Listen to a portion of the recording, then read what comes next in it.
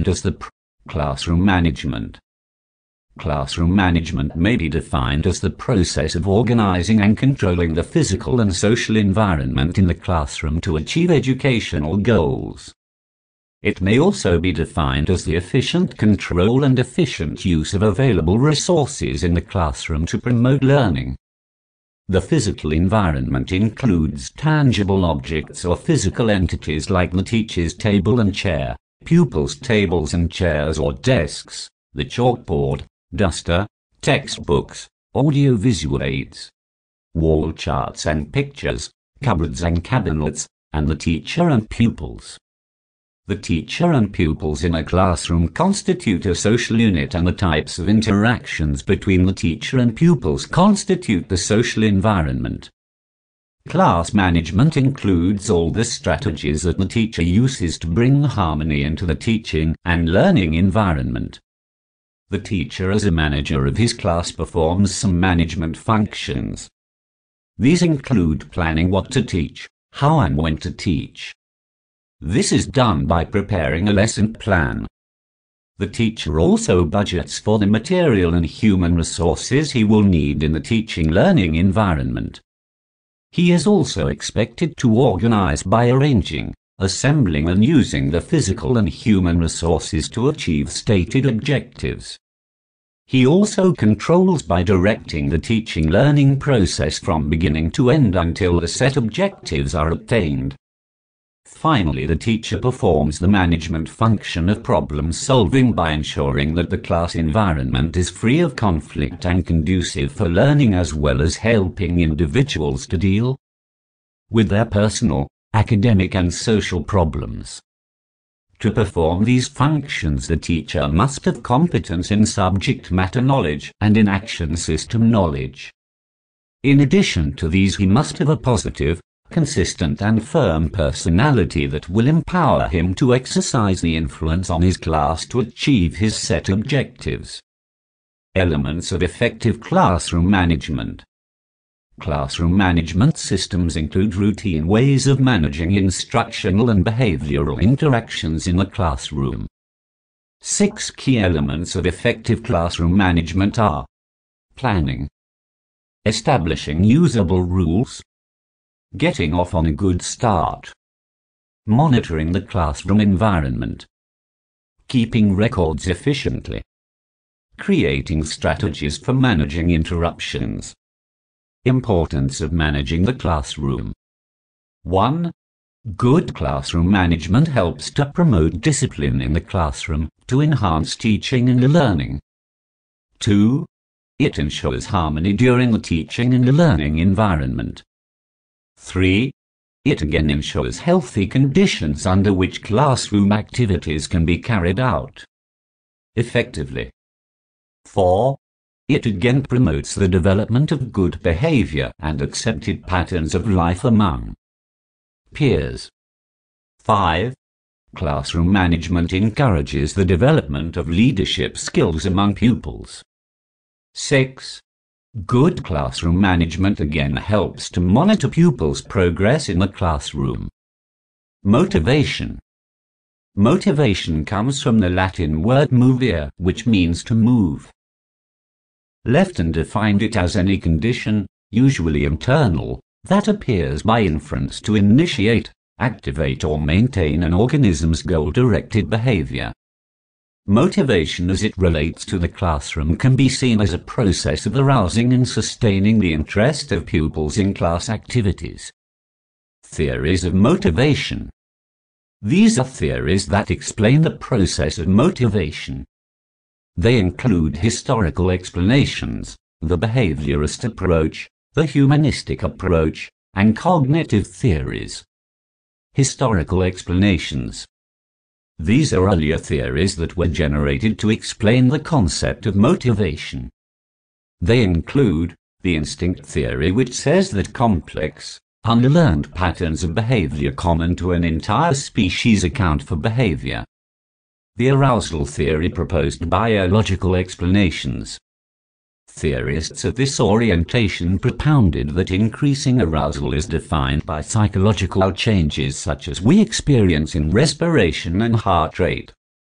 This is normally accompanied by increasing alertness or wakefulness and ranges from very low state, for example sleep and boredom, to very high state such as panic and anxiety.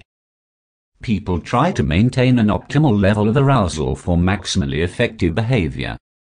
Behaviorist approach. These theorists stress the importance of positive and negative extrinsic reinforcers. These are external influences that are brought to bear on the individual to arouse and sustain his interest in an activity. One important reinforcer is praise. The effectiveness of praise depends to a large extent on the kind of interpretation the pupil gives to the situation. Praise should therefore be used systematically, deliberately, and intelligently. Humanistic approach. These theorists on motivation emphasize intrinsic or internal motives such as those relating to autonomy, competence, and self-actualization.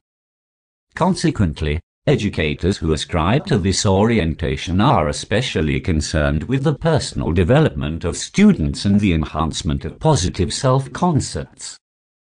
Abraham Maslow's humanistic theory presents a hierarchical arrangement of need systems, with physiological needs at the lowest level known as basic needs.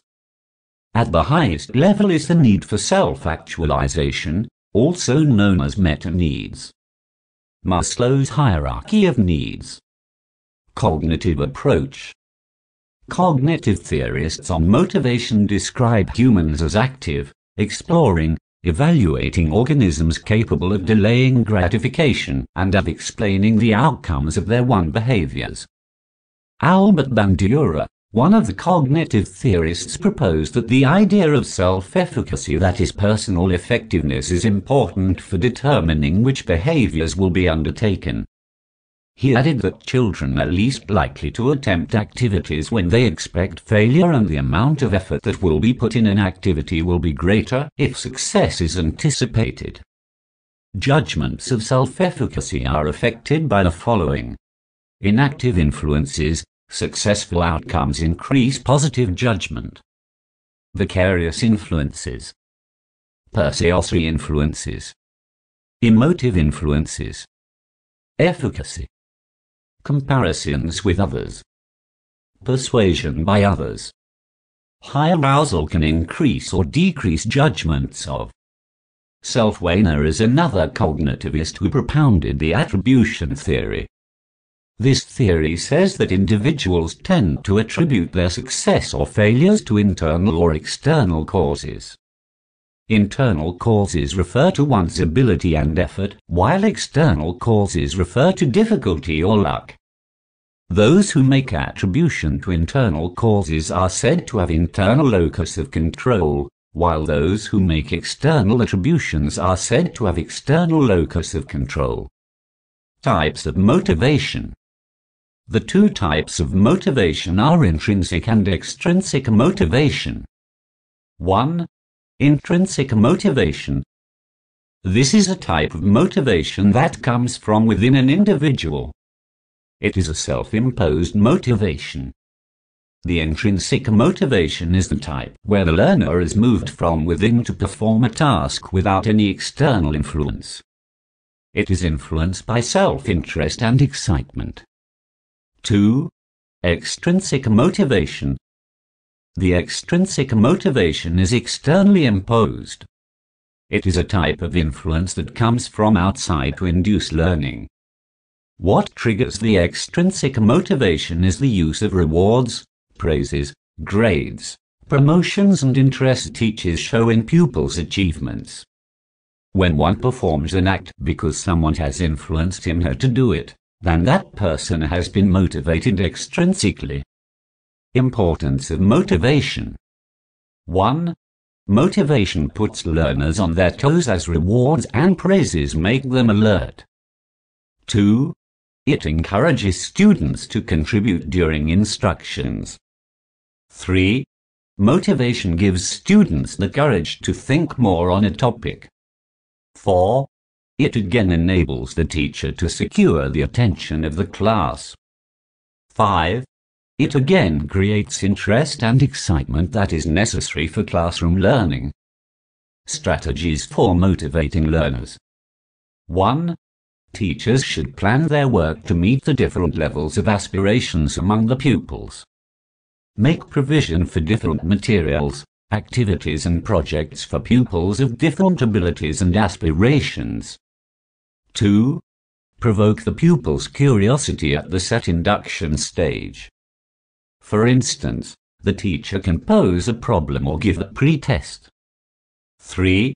Encourage self-competition rather than making individuals compete against each other. Use group cooperation and team competition. 4. Use appropriate teaching learning materials and practical experiences in the teaching and learning process. 5. Use games, dramatization, and role-play to get pupils involved and to participate in lessons. 6. The use of praises, marks, rewards, gifts etc. especially for average, slow learners and those who lack self-assurance. 7. Respect the needs and nature of students. Recognize differences in the abilities of students and set standards for performance that are congruent with what students can accomplish. Reward effort. Nevertheless, maintain standards for good work. 8. Take pupils on field work or field trips to change classroom atmosphere. 9. Set goals that are realistic and achievable, because when tasks become too difficult for students, it may discourage them. 10. Provide regular feedback to pupils to inspire them to put in more effort in their learning. 11. Show attitudes of acceptance of pupils so that they will feel loved and have a sense of belonging. Organizing routine activities.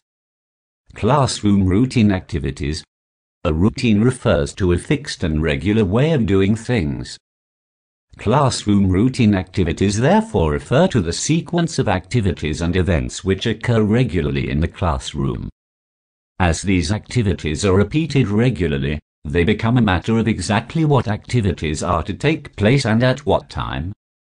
Kinds of routine activities in the classroom. Some of the routine activities in the classroom include the following. 1. Asking politely for a thing or favor. 2. Greeting of teacher by pupils as he or she enters the classroom. 3. Asking permission before leaving the class. 4. Getting up and responding to greetings when a visitor enters the classroom. 5.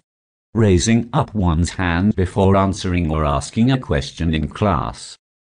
6. Maintaining silence and attention whilst the teacher teaches. 7. Orderly distribution and collection of exercise books and other teaching materials. 8. Seating arrangements. 9. Checking the roll. 10. Use and cleaning of the chalkboard by teacher and pupils. Assigning roles and responsibilities in the classroom. To ensure that pupils obey rules and regulations in the classroom, the teacher has to give various roles and responsibilities to some pupils. Among these roles given to pupils are class prefect, cupboard monitor, sanitary prefect. In giving out the roles to students, the teacher needs to consider the gender aspect as well as the individual differences. This will ensure fair or balanced assigning of roles. There is no strict role that only boys or girls can perform. Encouraging pupils to follow classroom routines. To encourage pupils to follow routine activities in the classroom, the teacher has to motivate pupils using both tangible and intangible rewards. Tangible rewards include gifts such as chalk, books, pencils and pens, good terminal reports, etc. Intangible rewards include good remarks, applauses, praises, etc. Classroom seating and arrangement. Classroom furniture always has some influence on the learning atmosphere to some extent, but the choice is sometimes outside the control of the teacher, as they are often fixed or too heavy to move. In situations where the chairs and tables desks are freestanding, they can be rearranged to have a flexible seating pattern to full advantage of the lesson. In other situations where they are fixed or where they are too heavy to move, the teacher may be left no choice than to stick to the original arrangement. Some classroom seating arrangements. A simpler seating in rows. This is the most common seating arrangement used in Ghanaian schools. Desk tables are arranged in rows and columns with spaces between them and the teacher's seat in front facing the class. See diagram below. B horseshoe or semicircular arrangement. This is sometimes described as circular seating, but it is in the form of a semicircle with pupils facing the teacher in the middle. It allows for face-to-face contact and is suitable for a small class. See diagram below. Teacher. Advantages. 1. It makes the classroom relaxed and friendly. 2. A few TLM can be effectively used. 3. It makes it easy for children to show ideas. 4. It enables the teacher to establish eye contact with the pupil to exercise control of the class. 5. Suitable for lessons like storytelling. Disadvantages. 1. It makes it easy for pupils to copy from each other. 2. Classroom atmosphere becomes informal and degenerate into disorder. 3. Movement is hindered to some extent. Groups around desks.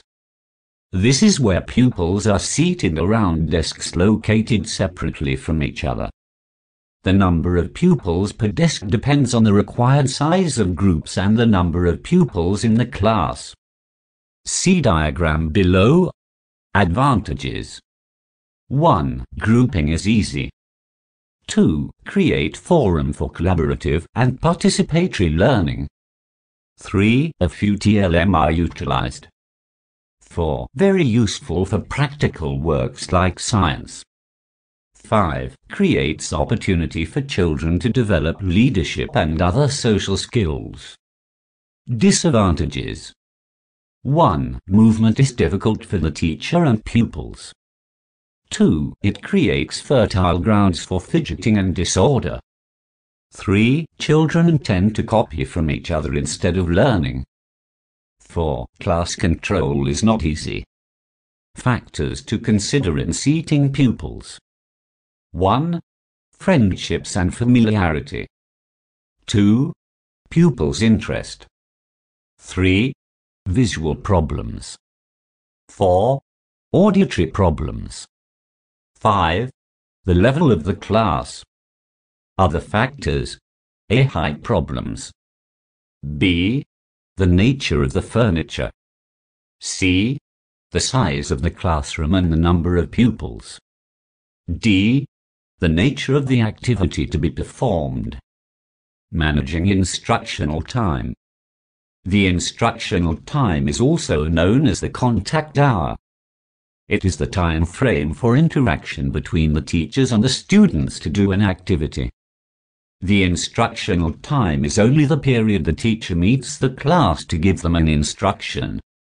Any meeting out of this period, even though is part of the actual curriculum of the school, is not part of the instructional time. For example, interaction during break, dining period, games, etc. do not form part of the instructional time.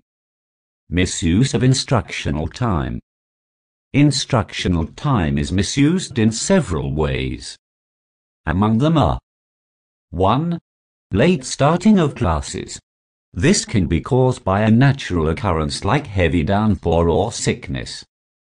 It can also be artificial like laziness, traffic, or intentional. Whichever way that it occurs, it affects the instructional time. 2. Early closing of school. This may be caused by some factors like closing early to attend a program or laziness on the part of the school authority. 3. Teacher absenteeism. Anytime a teacher does not come to school, it affects instructional time. 4. Selection in subjects on the timetable. When teachers intentionally neglect some subjects at the expense of others, it leads to waste of instructional time. 5. Holidays. Most of the time there are so many public holidays that force school authorities to close down schools. It affects the instructional time. 6. Spending part of the time to organize sporting and cultural activities. For example, some days are lost to sporting and cultural activities in the course of the term. These affect instructional time. 7. Organizing staff meeting during instructional hours. Hence, any incident that prevents the teacher from meeting a class for instruction accounts for mismanagement of instructional time. Effective management of instructional time. Bells or drums should be used to signal the beginning and end of a lesson. Teachers as well as the pupils should work with the bell or drum. Lesson notes should be prepared to cover all the subjects on the timetable. Adhere to the lesson in the duration you prepared in your teaching. Holidays should be reduced by policy makers and the government. Pupils should not be allowed to play beyond the official duration given. Co-curricular activities should be held outside the normal instructional time. Aside the above, Crowell, Comiskey and Pottle have given the following suggestions on how to maximize the use of instructional time. 1. Keep students motivated. 2. Keep instruction on students' levels. Instructions that students find to be either too easy or too difficult will make them lose interest. 3. Keep students active. Lessons should be composed of activities that are meaningful and promote the achievement of instructional objectives. 4. Be organized and prepared. Anticipate problems. 5. Delegate responsibilities when appropriate. Call responsible students to help with administrative functions that are within their range of capabilities so that you can concentrate on essential matters and teaching. 6. Turn on your radar and watch for students whose attention is drifting. Order and discipline in the classroom. Order is submission or compliance to rules and regulations for fear of punishment, fear of losing a favor, or in anticipation for some favor.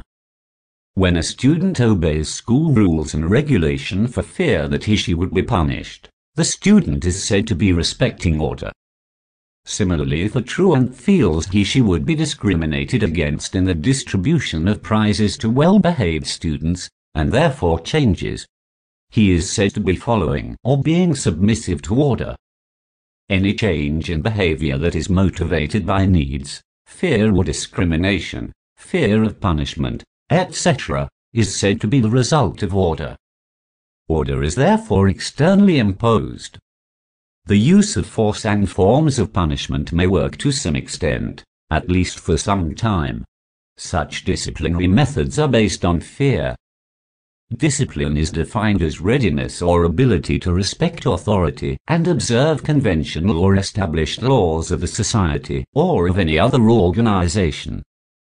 Discipline means self-control, restraint, respect for self